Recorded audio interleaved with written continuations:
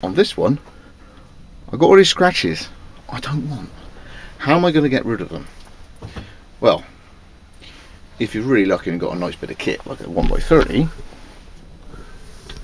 what you would do is literally grind them out, and you end up with whatever grit finish that you've got on there. This being a 120, you'll end up with a satinish sort of look. If you could then get a nice belt grinder that can go to a 400, you can skim it all off at 400. So you blur off all those scratches. But if you haven't got a machine and a range of belts, what you can do is do it by hand. Now, in this pile here, I have a range of wet and dry, and that goes from 240 to 300 to 400 to 600 to 800 to 1000 to 1200 to 1500 to 2000 grit. And I use strips cut across the width on a block of wood with leather on it, and just rub it backwards and forwards with a drop of water on it. So what you'll do is you'll progressively scratches 80 grit sandpaper, and you'll put on 80 grit scratches. You'll then have an 80 grit finish. Then you'll go to like 150, 240, 320, and gradually replace the big scratches with smaller ones, and you'll get a finish back. But don't shortcut it. You keep going on the coarser grit until you can't see an ununiform scratch. So if you've got one scratch going through, keep going till that scratch is gone.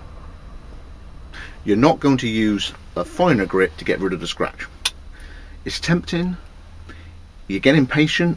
I know, I've been doing stuff with kids in schools for a decade, and they think, oh, I've had enough of this, I'll get it off with the next grit. No, you won't. You'll just smooth it out, and the scratch will still be there, and you'll remove the scratches from the previous paper, but the big scratch will still be there.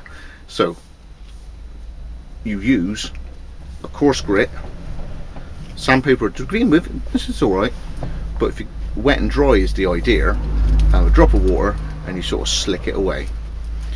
You get rid of the scratches, and then once you've got 80 grit scratches everywhere, you go to the 150, and you're getting rid of the 80 grit scratches.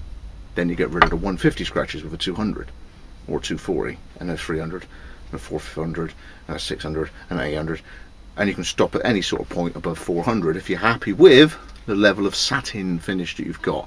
But if you go right up to 2000, you get a mirror finish. At any point past about 800 ish, if you've got a buffer, you can polish that as it is. But you said you did a Swiss Army knife. I wouldn't put a Swiss Army knife on a buffer because it's a non-locking blade, and without super instruction, I don't know which way around you're presenting it to the wheel, and it couldn't end up unlocking into your fingers. So I would just suggest that you keep going. I wouldn't know that you've got the range of wet and dry, so PM me your address, Jake Berry. PM me your address, and I'll cut you a little postage stamp of each one, just enough to get your 2 fingers on like that. Do your Swiss Army knife, and I'll give you a range of wet and dry right up to 2000. Scott from Wessex Blades on how to get rid of scratches on a blade. See you on the next one.